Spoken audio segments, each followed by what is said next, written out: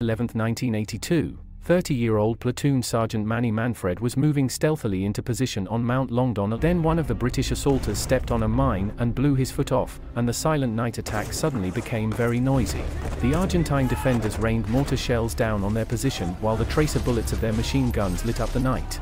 Novak, one of the first hit in the initial flurry of fire, was killed. For the next 2 hours the men were pinned down, unable to move due to the sheer weight of enemy fire coming down the mountain towards them. The men of a company were ordered to move up through their position and continue the assault. They were skirmishing, hand-to-hand fighting in some instances with bayonets fixed, about 8.5 hours into the battle. Nearing the top of the mountain, the Argentines broke ranks and, as dawn rose, started to run, not towards them, but away from them.